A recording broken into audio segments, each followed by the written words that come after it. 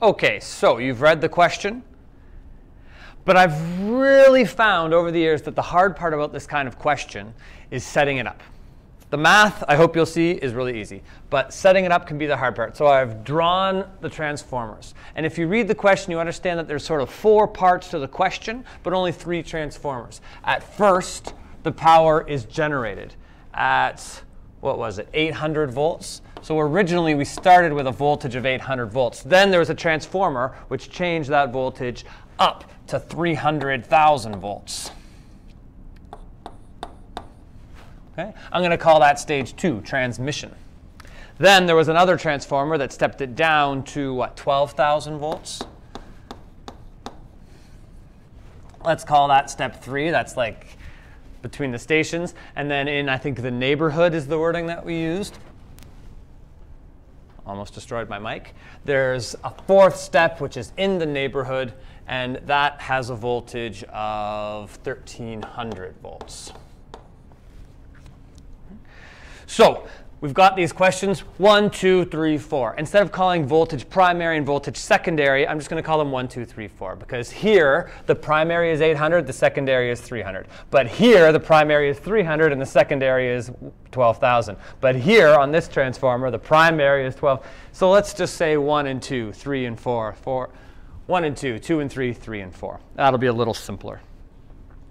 So what do? The power generated was equal to 250 megawatts, 250,000 watts. And that's got to be equal to the current in stage 1 times the voltage in stage 1, which is 800 volts. So the current in step 1 is 250,000 watts divided by 800 volts.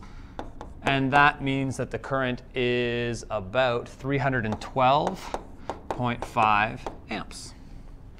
So the math is really easy. Piece of cake. These are 100% efficient transformers. What's the current in step 2? The current in step 2, we'll use the transformer. V1 over V2 equals I1 over I2. And finding the current in step 2, we can see that I2 is going to be I1 times V2 over V1. That doesn't sound right at all, because it's not right. I've written my formula down wrong. Silly, silly, silly. And actually, not at all a bad example. Maybe we can edit that out completely. Should I try again, pretending there was no mistake?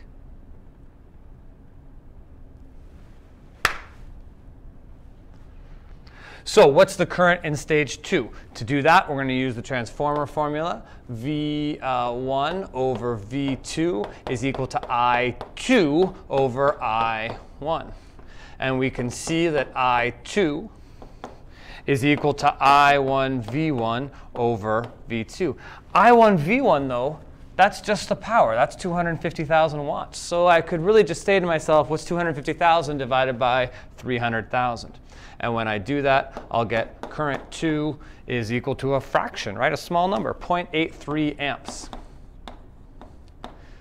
And of course, that's the whole point of transformers. High voltage for transmission produces a really low current. The power is still 250,000 watts, but the current is tiny. And of course, currents that are really small don't make a lot of heat in transmission, so we don't waste as much energy in transmission. So that's the current here, 0.82. What about after it goes through this? So 300,000 volts at 0.83 goes into this transformer. What comes out? Well, that's going to be V2 over V3 equals I3 over I2.